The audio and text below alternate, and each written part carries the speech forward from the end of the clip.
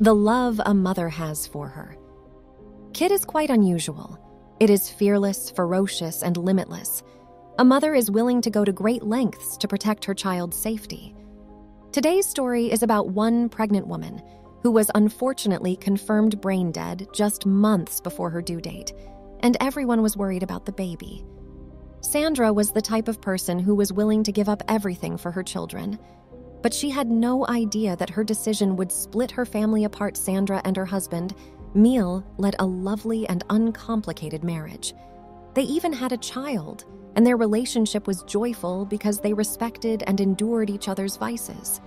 Nevertheless, while Miele thought he knew his wife too much, she was concealing a dark secret. Sandra, you see, had a scar on her stomach. Miele, on the other hand, assumed it was linked to previous kidney difficulties. Little did he know there was more to the story. Unfortunately, he only discovered the harsh reality when it was too late.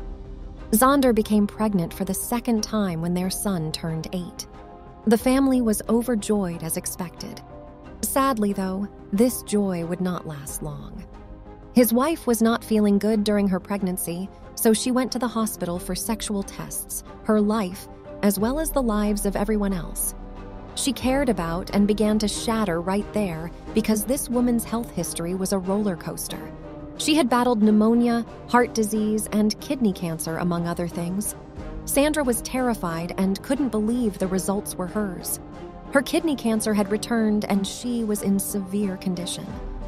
According to the test, Sandra became out of breath from fright. She overheard the doctor urging her to terminate the pregnancy since it was in her best interests. She didn't know what to say to Esso. She walked away without saying anything in age.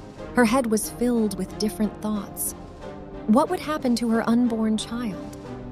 Despite her anxieties, she stared intently at her stomach and saw a reason to continue.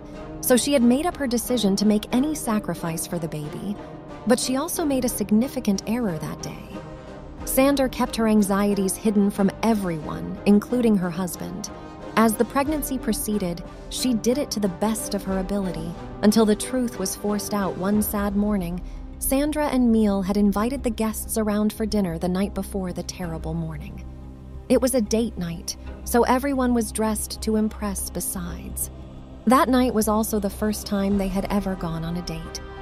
They sat around the table after dinner, enjoying lovely chats and playing cards when they went home.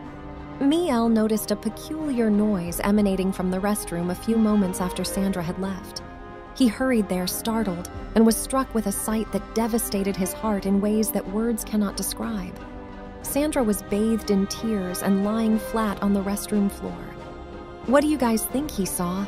She appeared weak and continued to writhe in anguish, telling her husband that she does not feel good while grasping her head, and her only thought was of the baby in her wool.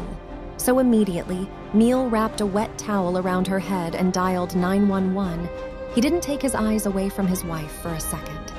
While waiting for the paramedics to come, he even continued to communicate with her. Sandra was virtually unconscious. When the paramedics came, so they went straight to the hospital in a hurry. Once there, the doctors determined after conducting a number of tests that she is in fact brain dead.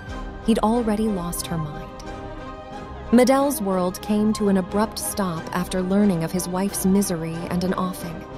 The physicians or his family said could make him feel better. He feared he'd lost everything, including his wife and the unborn child. Inside her Sanders family, they began making funeral plans just hours after she was certified brain dead. The doctors also planned to remove her from the vent the next day.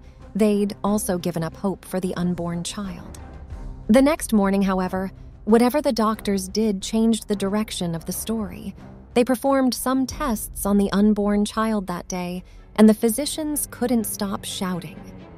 When the results came back, a heartbeat was detected during the testing, and the boy had actually survived. Both M. Eagle and doctors were astonished by the exciting news.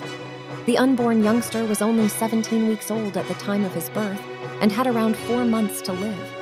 It was a long shot up until that point, and Miele wasn't sure the boy would make it this far.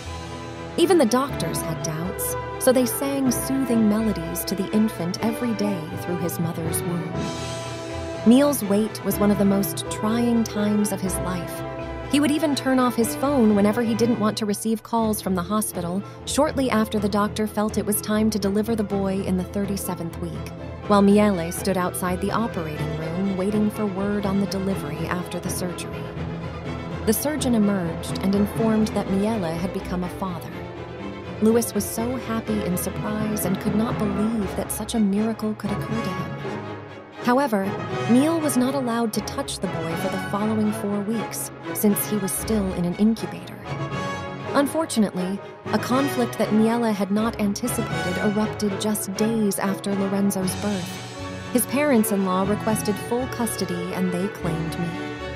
Elle couldn't raise him on his own, despite the fact that he wasn't sure he'd have enough time to care for the boy. He was prepared to do whatever he could to make it work. Fortunately, Miele was granted paternity and maternity leave during this time, allowing him to care for his newborn kid. Biel also made peace with Sanders' family, rather than allowing issues to linger. Biel afterwards learned that his wife had renal cancer. He was surprised because he was unaware of it, but he respected her decision as well.